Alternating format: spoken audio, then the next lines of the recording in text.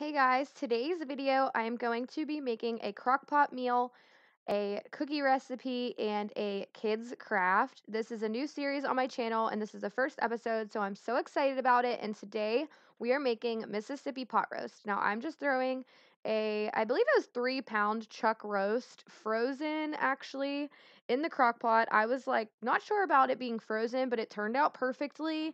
It didn't take extra time to cook or anything like that, so highly recommend that if you accidentally forget to thaw your meat like I did. But this recipe, I know it's a fan favorite and I had never tried it and I'm so glad that I finally did. It is so good, guys. One thing that I thought was kind of funny is I never knew that pepperoncinis were spicy and I didn't find out until I tried testing the food. So if you aren't into spicy food like me, definitely don't go too crazy on the pepperoncinis, but honestly, the amount that I put was great. Like it had a little bit of a kick and it gave a lot of flavor, but it wasn't overpowering. So anyways, I'm just putting ranch seasoning and then a beefy, I think it was beef onion soup packet in there. Some people use just like regular onion soup. Some people use au jus, so it's really up to you, whatever you want to try. That was just what my Walmart pickup had. But as you can see, I put a decent amount of pepperoncinis in there. I literally had no idea they were spicy. I thought they were like banana peppers. Um, but like I said, it really wasn't bad. But if you don't like any kind of spice, really, I would definitely cut that in half. I added a little bit of chicken stock. I did that just because it felt weird putting this all in there with no liquid. Um, it really wasn't necessary, though. I will say it's really up to you. I didn't put a lot, but as it cooks, it will kind of get its own moisture and stuff, which you will see later on. So I am putting the crock pot on high. I think I turned it down to low at some point, but typically crock pot meals, you either put them on high for like 4 to 5 hours or you put them on low for like 7 to 10. It really depends. I just highly recommend always checking on your food in the crock pot every couple hours just to make sure, it's not drying out, burning, or if you need to turn the heat up or whatever. But I think I had mine on high for like 6 hours or 7 hours or so. And I ended up turning it down at some point. But I just went ahead and started shredding up the roast. And I also took some big fatty chunks out because the cut of meat I had a lot of fatty chunks, but they were pretty big. It was easy to take out. It really wasn't a big deal. And I was actually shredding it before it was really super tender. I was just trying to shred it a little bit.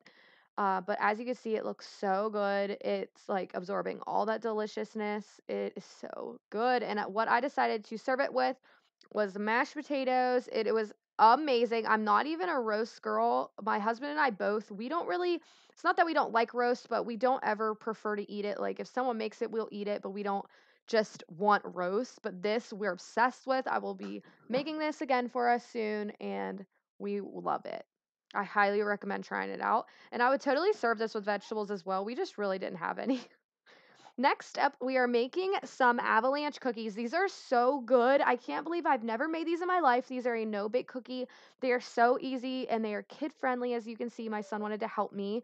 And all you need is marshmallows, Rice Krispie cereal, a bag of white chocolate chips, and some milk chocolate chips or semi sweet, whatever you like. And I really wish I had mini, but here I just had regular size. But I highly recommend getting mini.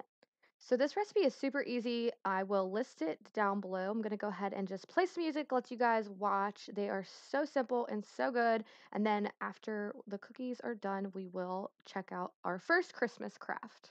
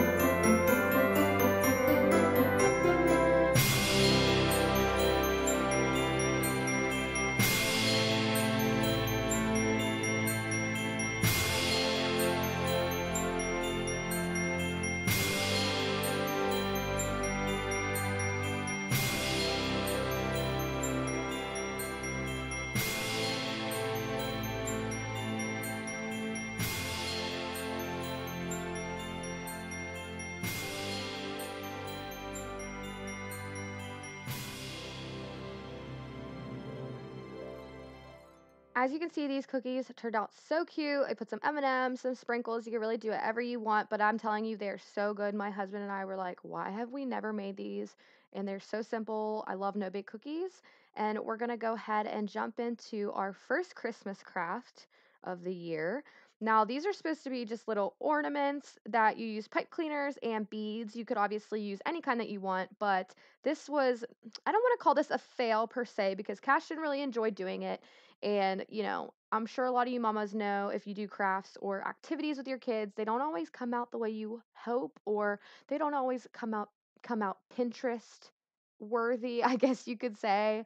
But he still had a lot of fun. Now, to make sure that you don't have a little fail like I did, you need to get pipe cleaners that are way more sturdy. These are from the Dollar Tree, and I don't think they're not actually like normal pipe cleaners that are really sturdy. I think they're more like for something else. I'm not really sure, but I could not make a shape out of them. They just didn't have enough sturdiness to shape them out, and it was really difficult. I was getting kind of frustrated with it. But Cashin thought it was still so cute. Like, my star is so bad, guys.